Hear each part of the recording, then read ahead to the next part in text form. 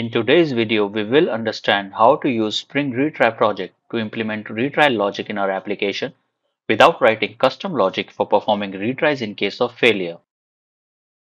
Suppose we are performing some operation in an application which, if fails, we want to perform it again for some fixed number of times, such as while fetching a value from database, we might want to retry for database connection if we don't get it first time.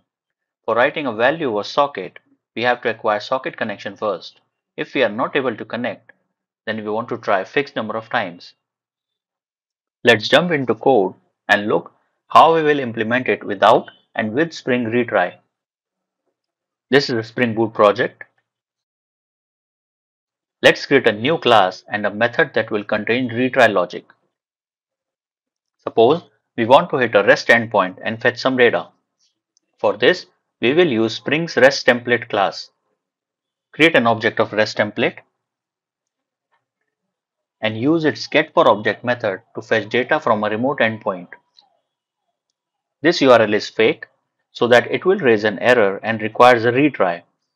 Typically, if we want to handle a retry logic, then what we would do is define a for loop with required number of retries, let's say 5, and put this code inside loop.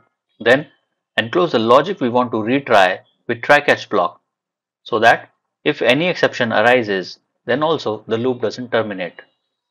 This code although works but is not flexible enough, such as you cannot add a delay between retries without adding thread.sleep. You cannot increase the delay dynamically between retries without writing another logic for that. You cannot define maximum retry time and much more.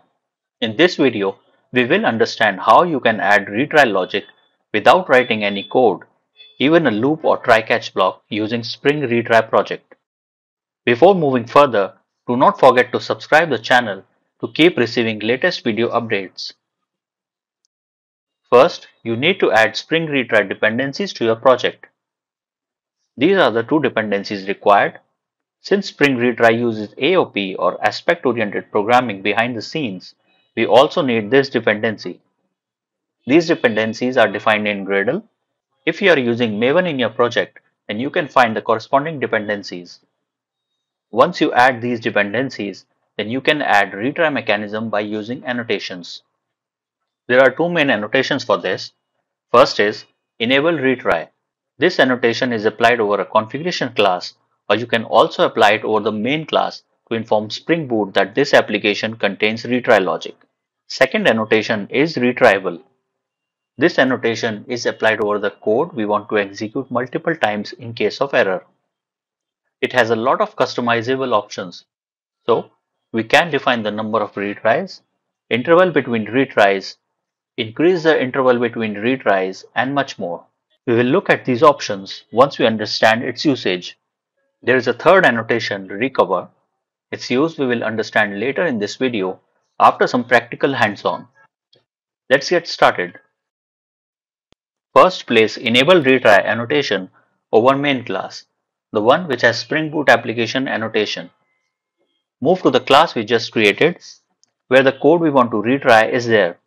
Add retryable over this class and also mark it with component annotation so that it becomes a Spring managed bean. Note that we can also apply retryable over a method. Since we applied it over the class, it means that all the methods in this class will execute in retry mode. Now, we don't need this for loop and try catch anymore. By default, it will retry for 3 times with a delay of 1 second between each retry. Let's print a message at the beginning of this method. Back to main class. Get an object of the class we just created using Spring's application context. Call the method with retry. Start the application. Look, it tried to execute the method 3 times and threw exception the final or third time. The delay between consecutive executions was 1 second. Now, let's look at customizing retries. First, move this annotation from class to the method so that only this method performs retries. This annotation has many options which can be used to customize the behavior. I will cover the most commonly used, but you can always peek inside the code to learn other options as well. First option is to change the number of retries using its max attempts attribute. Default is 3, you can see here. Let's make it 5. Restart the application.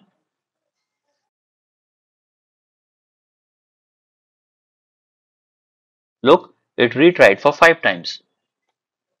Next is the interval between the retry executions. To customize it, we need to use its backoff option. Backoff option accepts another annotation which is backoff. To use an annotation inside another, we need to again use its name with the @ symbol. Backoff option to change the interval is delay. Default is 1000 millisecond or 1 second. Let's make it 2 seconds. Restart. Look, the interval has increased to 2 seconds. Suppose we want to increase the interval dynamically after each retry.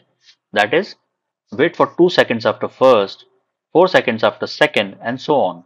We have a multiplier option for that, which calculates the next delay by multiplying its value with delay value. So let's assign the multiplier to 2.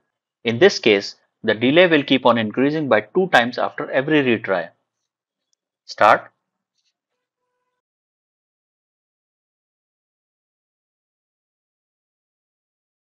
Look, the interval is continuously increasing. Suppose you want to retry only when there is a connection issue or some particular exception type that might be corrected if retried. So you can also define the exception type for which this method must be executed again. This exception can be defined using retry for option.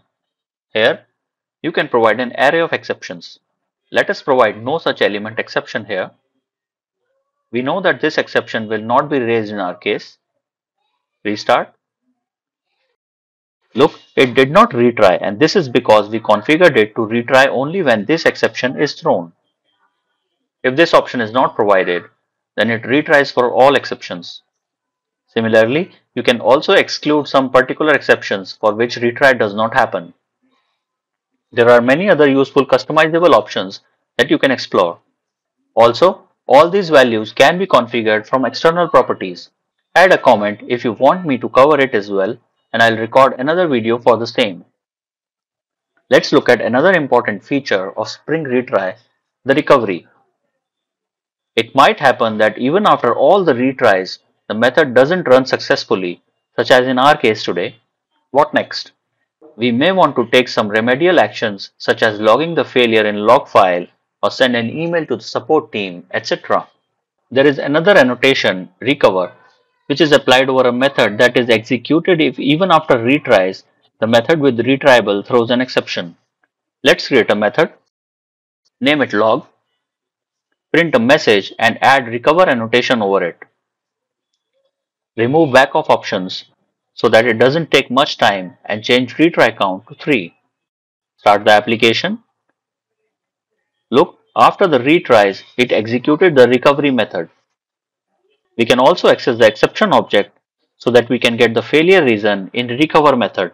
Simply add the exception type as a parameter. Let's print exception message. Start the application.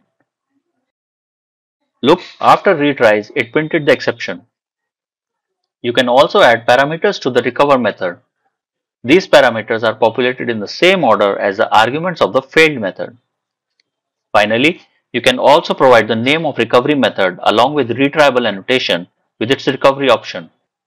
That is all on Spring Retry. For any doubts, place those in the comment box. If the video was useful, then do like it and share with others. Thanks for watching.